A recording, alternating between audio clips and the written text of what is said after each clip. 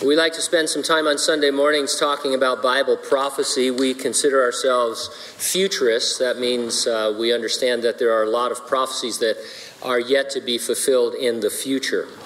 We always try and draw from reliable sources to find things in the world that you would expect from reading your Bible. We're not saying that these things are the fulfillment of prophecy, just things that you would expect. People want to know if COVID-19 has anything to do with Bible prophecy, and I would say not directly. And by that I mean it isn't a pestilence from the book of the Revelation. The things you read about in chapters 6 through 19 in the Great Tribulation happen after the rapture of the church, and that hasn't happened yet unless I missed it. Indirectly, the global response to the pandemic, I think, does potentially have a prophetic impact. We've been pointing out for decades that in the last days and then going into the Great Tribulation, the Bible predicts a world that is united in commerce, and there's going to be some sort of technology by which everyone can be identified and conduct all their business. The technology has been around for some time to actually do this, but it didn't really catch on globally until this pandemic. And so I think what COVID-19 has done is accelerated the acceptance of invasive technologies that are going to be used as we move forward and approach the Great Tribulation. According to Barclays, COVID-19 crisis has changed our approach to digital technology for good. I would submit to you that people will act in the same way water flows to the point of least resistance, says Ashok Vaswani, Barclays CEO of Consumer Banking. People are going to continue with what makes their life easy, and once they learn how to do something digitally, they aren't going back. And then a new generation comes along, and they don't know anything other than digital. Joseph Jessup, who heads up the Barclays team in digital payments, predicted a permanent acceleration towards digital banking. I don't think there's anybody in the organization who is not convinced that digital is the way to go. Here are some excerpts from an article titled "Accelerated Trends Due to COVID-19." Over the past 6 months, a host of temperature detection, access control, and related biometric systems to tackle COVID-19 have been developed. Besides fingerprint recognition systems, other biometric technologies like voice, facial, and even vein pattern recognition have entered the market. Contactless biometric technologies have gained momentum as they help verify personal identities without any physical contact with the security infrastructure.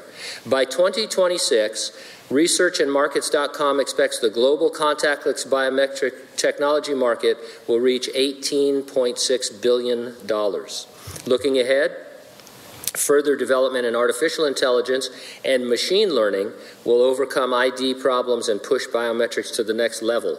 The need for early detection of anomalies in public areas, as well as contactless identification, will noticeably accelerate the growth. That's a scary statement, by the way. Who considers an anomaly in public places, right? Our meeting this morning is an anomaly in a public place, by the way, since we're not technically supposed to be meeting indoors. You knew that, right? So once we're all connected digitally to Big Brother, I guess, then they'll know we're here. And it'll be interesting to see how they use this technology. The following is from a web posting on a site called citizen.org. COVID-19 dramatically has changed how we think about the workplace. As businesses reopen and workers return, the spread of the coronavirus is a serious concern. Amid the unrelenting first wave of infections and the prospect of recurring future waves, employers have been turning to new technologies to mitigate the risks, introducing a vast array of apps, wearables, and other technologies.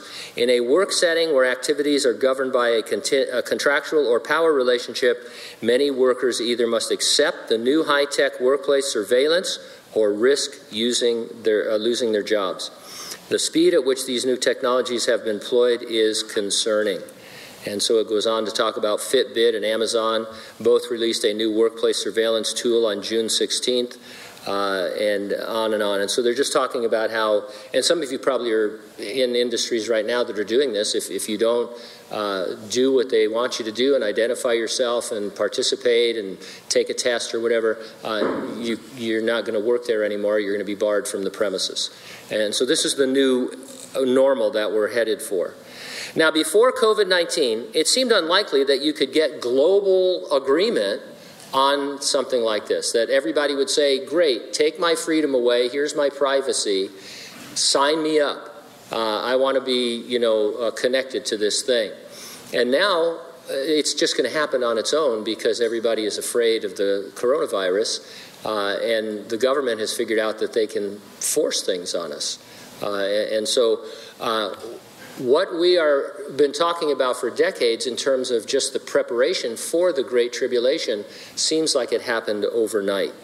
Now, we, of course, believe the resurrection and rapture of the church is imminent. That means it could happen at any moment. Nothing needs to happen before the Lord comes for his church, and it's definitely going to happen before the tribulation. Jesus will return in the clouds. He raises the dead in Christ, and then he transforms the bodies of living believers into their glorified resurrection bodies. Then we will all join him in heaven while the earth endures that final 7-year campaign of really evangelism, as the Lord is, yes, pouring out his wrath, but in grace to lead people to Christ. Are you ready for the rapture? If not, get ready and stay ready and keep looking up, because ready or not, Jesus is coming.